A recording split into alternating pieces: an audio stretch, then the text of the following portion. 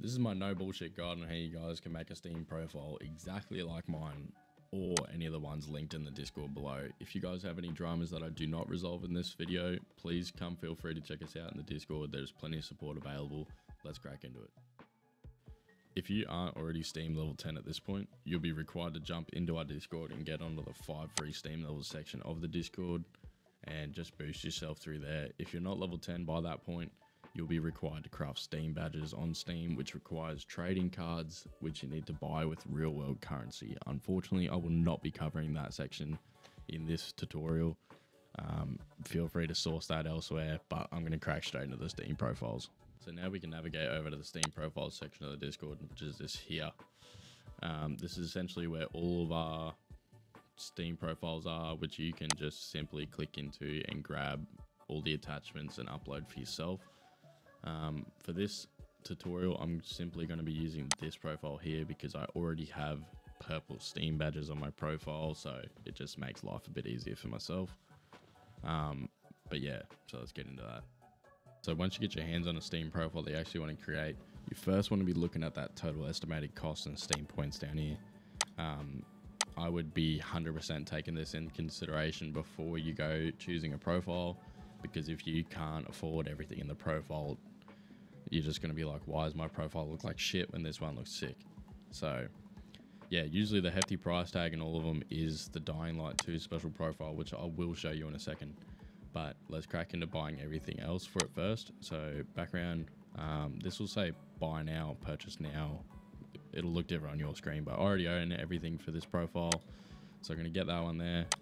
Back to Discord, avatar frame, equip now, and special profile.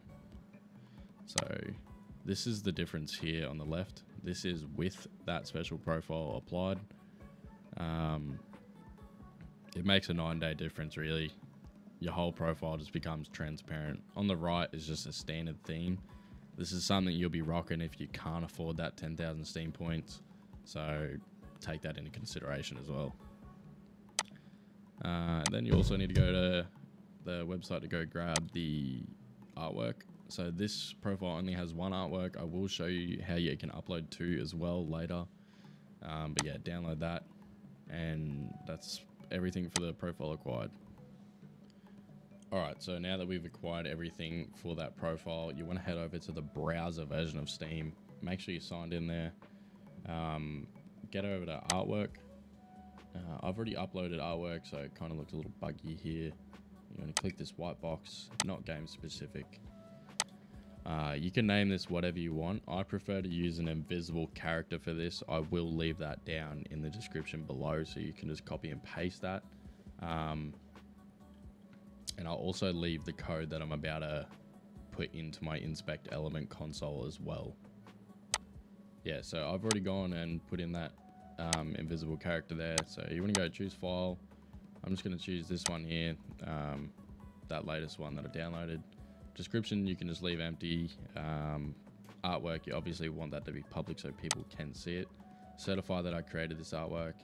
And then you want to go right click unless you're fancy and you want to use the hotkeys. I'm not doing that. Inspect element, console, control paste. This code again, I will have it on screen and it'll be in the description as well. And just click enter. It'll put a little thing down here. This is nothing fishy. This is simply removing the restrictions on the dimensions for artwork in Steam. And then you can just close that and save and continue.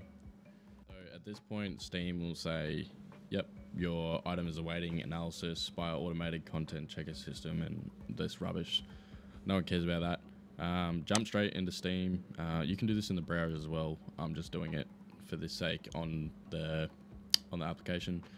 So if you download an artwork with 2 pieces of artwork, you'll need to simulate that whole upload process with the inspect element twice with both images.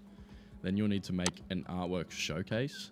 If you have 2 images, artwork showcase, and then you'll upload your large image in the first slot, and then you'll upload your second image, this little bar here, in the second slot, and it should appear similar to what I have here.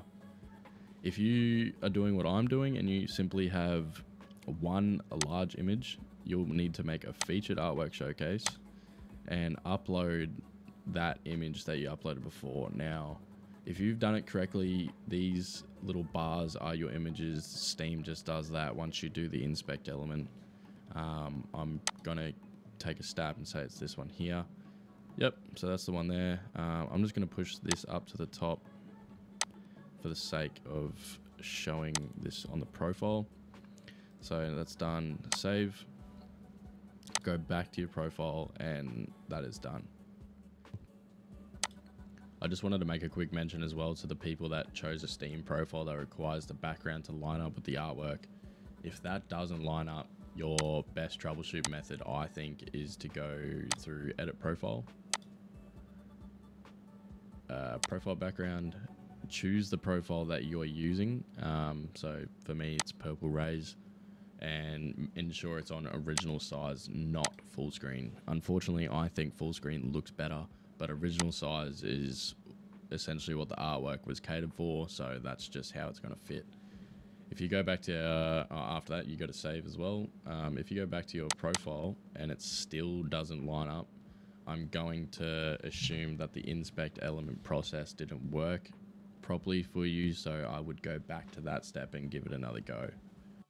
I did want to make a quick mention on how to minimize what's actually on your profile. I'll link the Steam guide below on these privacy settings. Essentially allows you to minimize what is displayed on your profile. How to remove the featured badge as well is in our Discord that I was in at the start of the video, so make sure you go check that out as well if you wanted to remove that.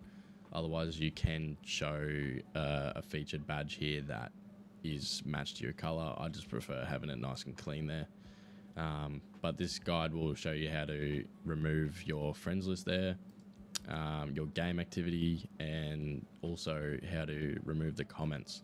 Unfortunately, removing comments requires you to delete all comments that are on your page, and then you